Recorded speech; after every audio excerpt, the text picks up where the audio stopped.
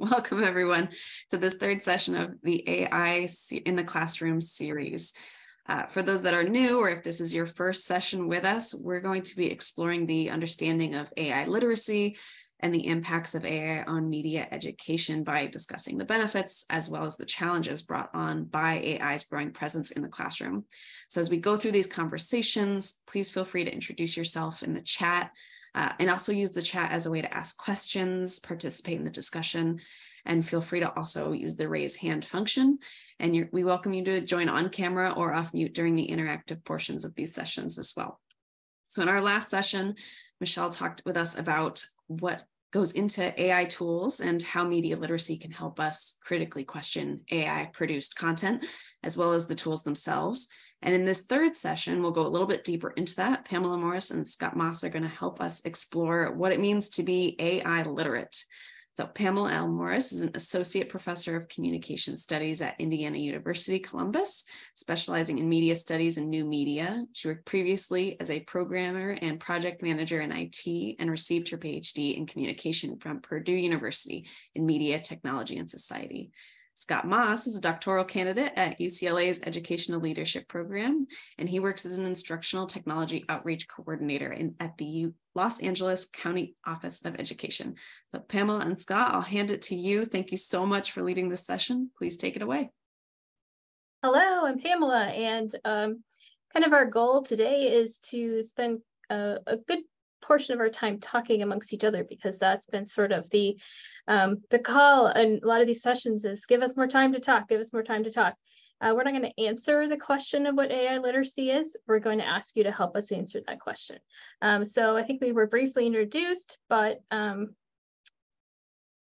apparently I can't. Okay. She's already gave my information about me, but Scott, why don't you introduce yourself a little bit more? Sure. Excuse me. Yeah, I've been working in K-12 education for about 30 years. And it just kind of broadly, if I were going to split that up, 10 years teaching elementary, 10 years teaching middle school, and 10 years in out of the classroom capacities, like my current position as a technology coordinator at the Los Angeles County Office of Education. I've been very focused on media literacy, but also on computer science, and now I see AI literacy as kind of a blending or a synthesis of the two. And I guess that's it about me. Okay, thank you, Scott. And I was very glad to team up with Scott on this. It's something I've been looking at for probably at least the past year. And Scott, as a doctoral candidate, is working on some ideas along the way as well. So we're going to start out with just a very quick review of terms to kind of put us on the same page. So I'll do some and Scott will do some, but we don't want to take up too much of your time. We'll make this available for anybody who wants some of these. So literacy, I think it's important for us to go back to remembering that literacy involves more than just reading. It's reflective, critical, and integrative. It's about understanding and communicating. So whether we call anything as an adjective before literacy, we have to remember that literacy is very rich. Media literacy, our typical definition is access, analyze, evaluate, and even exclusively with digital media. And it's important that this includes, as we know as educators, more than just technical skills, but also cognitive skills that are needed. So I'm going to turn it over to Scott to just kind of put us into the sort of solar system of AI. Okay. The term algorithm is, in a very general sense, is kind of doesn't necessarily have to do with digital technology. Commonly, when we teach about algorithms, we start with something like a recipe that's got an input processing and an output. But when we talk about algorithms these days, it's usually digital algorithms, right?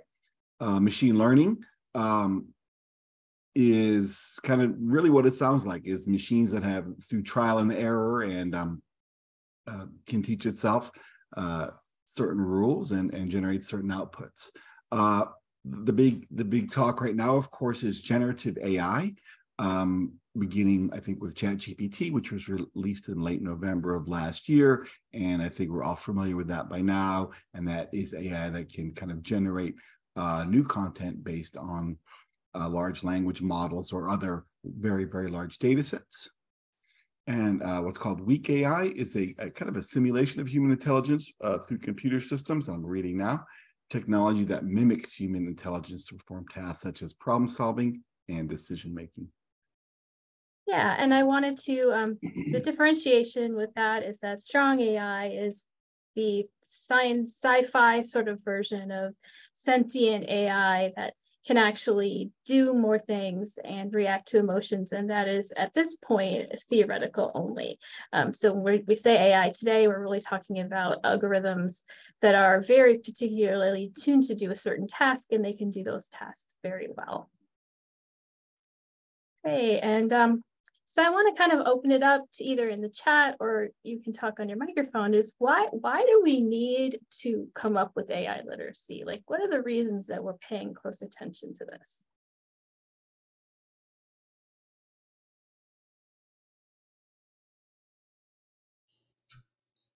Well, we have to deal with it because it's here already and getting ahead of us. Thank you. Yes, thank you, Terry. That's a very good point. We're already in the middle of it. Okay, and Judy says it's going to impact every facet of our lives. That's absolutely right. We're seeing it in the workplace. We're seeing it in education, medical. It impacts just about every area of our lives. Anything new needs a roadmap. I love that, Lena. That's absolutely true. Otherwise, we're going to be lost. I also think that, because of algorithmic personalization and all those things that, there are intelligences, artificial intelligence at work in ways that that are not even transparent. We really need to move understanding of this from the sort of functional work-related field to the more social historical field and discuss democracy and participation and choices and all of those things. There was so much in what you said. I love the idea you said that it's not transparent, and that's one of the big things, I think. But yes, we've got a technical understanding, but we also have to look at it from a societal aspect as well. The territory keeps changing, says Scott, definitely. Informed decisions about it, yes. Rather than letting AI take us on its path, we need to try to harness it the way we'd like. We're concerned about it in our teaching, definitely. So I kind of, here's my list, and here's one of the words that, oh, I'm sorry, Jeffrey, please go ahead. I didn't see your hand up. Yeah, I was just going to say one of the risks that I just ran across actually yesterday was in an article from the New York Times, was the risk that people will trust it too much. Yes. And they were talking about the downside, they were talking about hallucinations, which are basically when AI kind of makes up references and other things that are not real. And they were saying that there was a risk of making it better because as it got better, people would trust it more. And then the mistakes that it made would be really potentially harmful, medical, and a lot of other decision-making contexts. And it occurred to me that this is sort of a little bit like the uncanny valley, where, if robots get kind of close to being like human, but not quite, it creates a very disturbing phenomenon. And also in autonomous driving situations where if the car doesn't do too much, then you have to pay attention. But if it starts approaching doing a lot, then people stop paying attention. And that, unless it's flawless, that becomes very dangerous. So I think we're kind of in that situation. Exactly. Very many brilliant things. Thank you, Jeffrey. Daniela? Hi, hello. I was just thinking about what Jeffrey said, that the problem and the risk of people trusting everything. But I also think that there is another risk that we don't trust anything at all because we are so afraid of everything. So I think the both sides are very, very challenging for us. I'm writing down trust really big on my pad here because that's something I want to incorporate, definitely. Thank you, Jeff and Danella, for that. AI is pervasive, it's everywhere. It's opaque right now. A lot of people, and probably maybe people who are not technical maybe don't really understand what's going on in that black box. It is complex. It's also protected by a lot of trade secrets. So even if they wanted to tell us, they wouldn't. People talked about a new kind of digital divide, and I think this goes along with what Jeffrey said about trust. You've got people who will be used by AI versus people who will use AI, and I think we want to become the latter.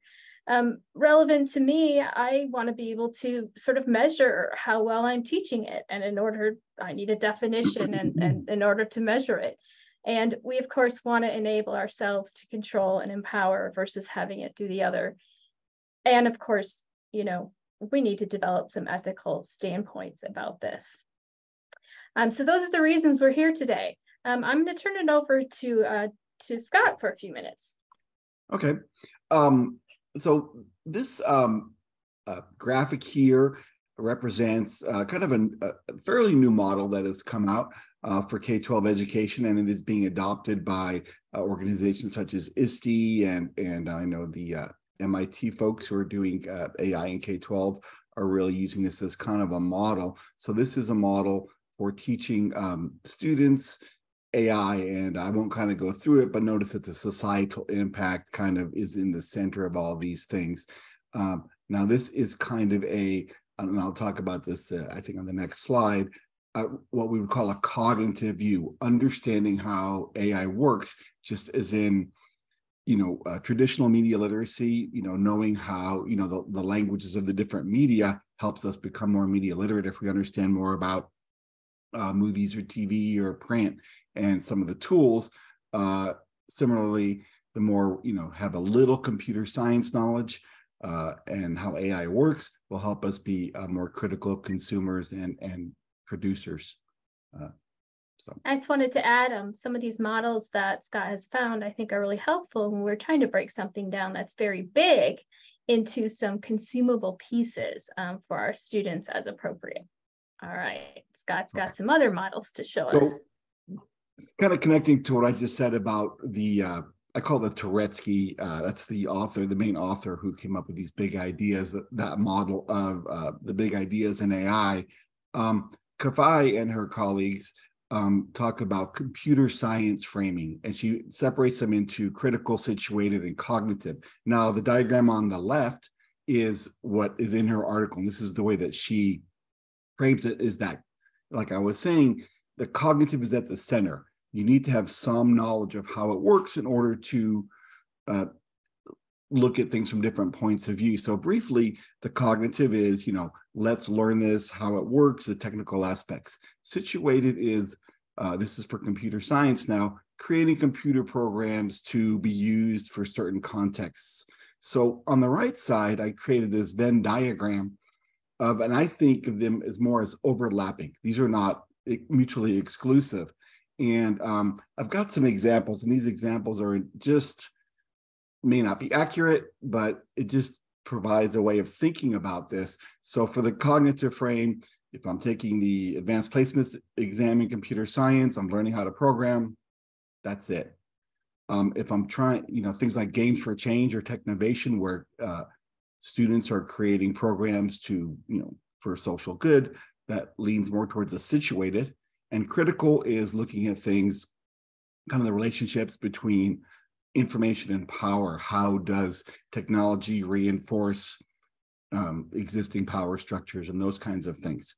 So, and there is just kind of this overlap, but I think it's a really useful way to think of it, because sometimes when people think about, well, we need to learn about AI, they may think about just about the technical aspects, but there's really kind of lots of ways to think about it, and it's not either or. But I think that's a really useful model as we think about AI literacy. Thank you, Scott. I just really wanted to talk and get your head around maybe some of the current things that people are thinking and publishing in the literature. So a number of scholars have published some sort of dimensions, which kind of follows from Scott's, you know, Venn diagrams of AI literacy. We start with awareness, what is it? When is it? And how do I encounter it? And we start to gain knowledge about it. From there, we can go with attitudes. And you can see these scholars are sort of building these things up. Wang et al., the newest, actually starts to add ethics onto that. And for these sort of areas, this set of authors kind of put it into, you got to know and understand, use and apply, evaluate, and then ethics. So they're kind of building these knowledge areas around AI where we can start to think about what goes into each of those. And these are largely self-report measures, but there are other schemas that people are looking at measuring AI as well. Some look at very specific knowledge, but a particular platform or a particular AI. And that's really limiting, I think, because there are commonalities across. We also want to get away a little bit from self-report and observe the actual behavior of users. And that's a little more difficult, but certainly would capture more, I think, fidelity. And Scott, I think, has really gotten into some in our K-12 schools and beyond, actually encountering algorithms, creating and coding algorithms. And we need also at the college level now to think about, what do people need to know in their workplaces? Because so many workplaces and employers are reporting that they use AI. And I think that's very underdeveloped. Just as kind of a humorous interlude, I asked ChatGPT what AI literacy was, and it said some interesting things, but not nearly as thorough as it would like to be. They talked about recognizing our awareness, understanding potential, and making informed decisions, which all sounds great. And the purpose, I guess, is to better leverage, but also it did recognize that ethical and social implications are important. So that was kind of fun. I then asked it what the AI literacy scale would look like, and it says there isn't one, but it did give these levels, which probably come from Scott and I think a couple of papers that we've looked at. But these are some sort of the levels that we may get our students, whether they're adults or kindergartners, to try to get through. Okay, so that's just what ChatGPT told me. So Scott, I'm going to turn it back over to you to talk a little bit about some of the deeper ideas you've encountered in your research. Right. So my research that I'm completing in the near future was a case study with 3rd and 4th graders taught by their teacher, where the 3rd and 4th graders were learning about algorithmic bias and its potential societal harms. Now, all this was before ChatGPT. So, and I think it's important to keep in mind, we all have generative AI and ChatGPT on the brain, but AI is all over the place, and it's not just those technologies. So this screen kind of represents an activity. I hope you're all familiar with that image on the right, which is from a documentary called Coded Bias, woman at MIT. A doctoral researcher at the time found that the facial recognition software did not work on darker skinned people, especially darker skinned women, and almost a half as a joke, she put on the white mask and it worked.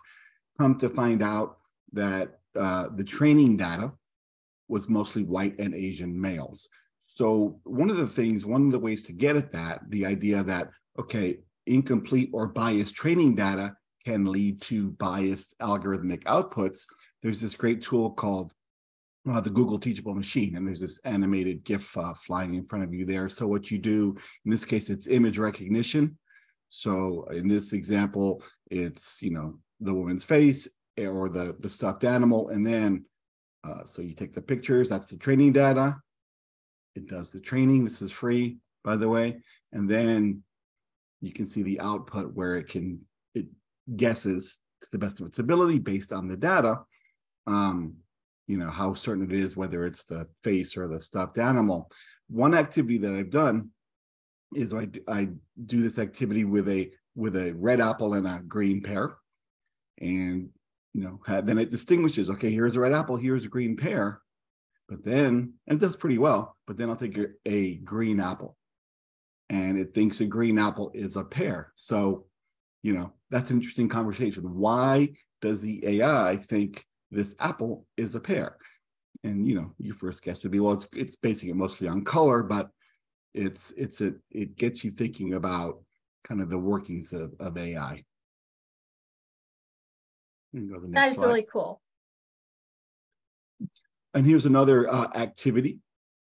I don't know if you're familiar with the quote. I love it. It's from Kathy O'Neill from a book called Weapons of Math Destruction. Algorithms are opinions embedded in mathematics. This first was an activity from an author named Ailman. And this is, the idea is that you're in charge of starting a new planet. And you are writing a computer program to make sure only good people get in. So I don't know if you're familiar with block-based coding, but if you look at it, it says if the person has a criminal record, then they're out. Okay. And if they don't have a criminal record, we keep them. So that could open up a discussion about, well, is that gonna work the way we want? What's a criminal record? Is speeding ticket a criminal record? Or there's all kinds of conversations that can come from that. So looking at real world scenarios that could be impacted by algorithms and how these kinds of algorithms could impact real people. And the final example is from Dasgupta and Hill at MIT.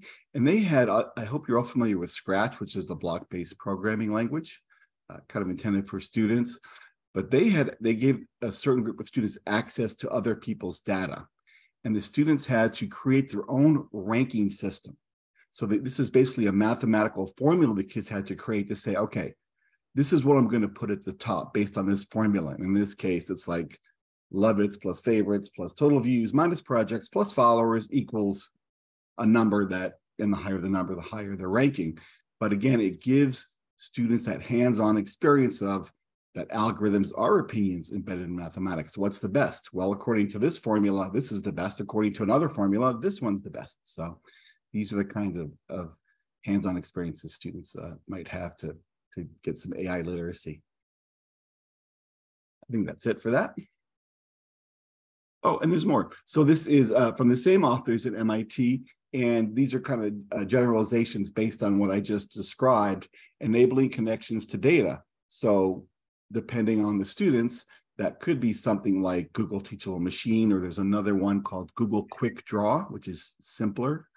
But if you can allow students to actually... ¿Quién tiene algo en el horno? What's that? Ah, carajo. No has almorzado. I don't know if that was a question or just someone left their mic on or not. But so enabling connections to data, creating sandboxes, which allows students to create their own programs, as with the ranking system I just showed, and then just the last two really about making it authentic, making it about real world type things, and this is what they've found for building critical algorithmic literacy. All right, now we really want to turn it over to you for a good 25 minutes. We've kind of looked at 4 different breakout rooms that you can choose from. The first one is kind of the beginning and like basic AI literacy. What do you think the knowledge and awareness portion should be for all ages? And in thinking about these things, you can think about terms, facts, misconceptions, ideas, quotes, activities, and resources that fall under that particular area. And then we've divided critical media literacy, kind of that next couple of steps, into a K to 8 and a 9+. And I'll be hosting the room number 3. So Jocelyn and Francia will host room 2. And then Scott, for some of the more advanced thinking, wants to host a room where we're talking specifically about teaching activities and production projects. So I've created some Google Jamboards, and I really want you to record everything you can think of. If someone's talking and they say something great, create a sticky note on the Jamboard. I'm going to put that Jamboard link right here into the chat so that, and if you haven't used a Google Jamboard before, you simply click on the sticky note and type something and then save it. And the facilitator can kind of help rearrange them. But anything that comes up that you think would be in there, and I'll be able to summarize those and get them back to the group via the Media Education Lab. So for each group, we just want to think about what AI literacy means in this particular context, how maybe we should measure it, and what are ideas for it. So with no further ado, I would like to— maybe some yes, further ado, Scott, Pam. go Sorry. ahead, further ado. I just clicked on the Jamboard, and I don't know if it's just me, but I don't have editing access. So I don't know if that's true for others. Fixed. Sure. A little Is that better? further. Okay, thank you. All right, so I think that either Jocelyn or Francesca, oh, perfect, has given some rooms that we can choose to go into. So I will see you, and we'll see you back here at 4:50. Welcome back, everyone. I know that we still probably wanted more time, but I'd be very excited to just hear briefly from the facilitation leaders, and maybe we can take a look at our Jamboards really quickly that came from each group. So for breakout room 1, was that you, Jocelyn? Yes, and definitely welcoming the rest of my group members to come off mic and share as well. We had a really good conversation that started with a great back and forth on, it depends on where you are in terms of what basic AI literacy looks like right now, in particular, whether there's a focus on computer literacy or content creation. And it seems like whatever the focus is, it seems to be leaving out a key portion. So it's not necessarily a holistic approach around the world just yet. And then we talked a lot about what it looks like to measure basic AI literacy as well. We had ideas on project-based learning and how you can evaluate the entire process of someone's knowledge growth that way. The definite need for teacher training and librarian training and just getting everyone caught up. But that's really hard when everything seems to keep changing a lot too. So I think we ended on the note of we just have to start somewhere and do the best that we can and get as much training and knowledge as we can, because it's a lifelong growing process. Good. I see a lot of interesting things here that I'll try to wrap into the summary that I share via Yanti has set up a Google, and maybe you can drop that in the chat, where we're starting to collect materials from these various sessions. And I really appreciate that you have some concrete things here. I love, hey, the government needs to give us a push. So this is a really kind of where do we get started? And that's very helpful. So I think we'll go to room 3, which was my room. Starting to talk about some more advanced things. I kind of have a flow I saw from, hey, gosh, there's some urgency around this. We really need to move. And then we recognized, I guess, in the middle, some problems that we see and are encountering. And then we were trying to then move to the, what do we do next, where this is invading our jobs, where we're trying to go from reaction to proaction, is that a word, right? Proactiveness. Teaching, maybe looking at what new jobs might develop as a part of this schema, and inspiring people to actually care about this and look into it deeper, which is always something we've struggled with media literacy, is go find out where your information came from, go think about this. So we've got some good ideas here as well. So I'm going to turn it over to Scott for your room and kind of tell me where the conversation led. So many different places, so many great places. It's kind of hard to narrow it down, but I guess we'll focus on things that we would want to do with students. And we talked about certain resources that were out there. The MediaWise, Laura presented MediaWise. I mentioned a resource that I just learned a lot more about today called the MIT Raise website, which has a wealth of resources there. I think it was, oh gosh, was it Katie who talked about, I love this idea, there's a lot of fear about how do we teach, generative AI when it's blocked, but the online tool called Canva has a text to image generation tool. And so that's kind of a safe environment to do prompt engineering, to have students type in prompts to generate images. And let me see. I like Jeffrey's bandsaw analogy, talked about back in our day. We used to have shop classes, and we had this, dangerous tools like, electric saws and whatnot. And, you just teach the safety and you teach the tool. And I thought that was an effective metaphor, but and bringing context to tools, that is having students, instead of the teacher saying, here's the content we're going to focus on, since the kids are already immersed in AI and recommendation engines and generative AI, that let them bring their experiences to it, and then they're going to be so much more connected. Because from what I'm hearing from teachers these days, their biggest challenge is students just feel disconnected from content. They feel disconnected from school. So if they can bring their own content as kind of a basis for what is going on in school, I think that would be a huge step. And if it's okay, if anybody else from that group wants to chime in, because I know I'm forgetting something important. I really like what's in the middle, the in real life. Let's get our hands on it. Somebody in my group said, hey, there's that, Three Little Pigs, Big Bad Wolf. There's other stories out there. Let's dig into what ChatGPT says about the Three Little Pigs. What do you think about that? And then moving into the upper grades of actually developing a small AI that filters things and seeing, what does that feel like?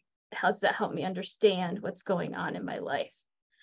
So as I said, there is a Google Doc that is being created to encompass these discussions. So I'll try to summarize some of this. I like to just end with, where is my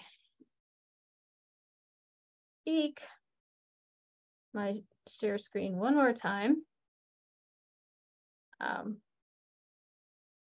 There's a few recommended resources that Scott and I felt were particularly important. The ISTE has come out with an AI guide for K-12 that looks really great. UNESCO just came out with a guide for AI in higher education. Scott has mentioned the MIT ethics curriculum, and then code.org has everything from short lessons to a huge lesson to enable students to get their hands on. And he particularly mentioned this, create an AI that cleans the oceans and all the things it can run into that you don't think of when you first design it. So these are things I think can help students get in the mindset to prepare them not only to use AI, but maybe to be creating AI in the future and seeing applications beyond cheating on homework. So hopefully that helps. And again, we will add these. And if you have other things you see, particularly well-developed lesson plans that you can just take and use, that's appreciated. So we are at the hour, and I want to give it back to Jocelyn because I'm sure she has just a couple of things she needs to say. Yes. Thank you both so much. This was such a good conversation. I feel like a lot of questions came up that maybe we don't even have answers for yet, but it's a lot to think about going forward. For those that are going to join us at the next session, that is May 15th at 12 p.m. Eastern time. And we're going to talk prompt engineering. I see Catherine with her hands up. She's going to be one of our leaders for that session.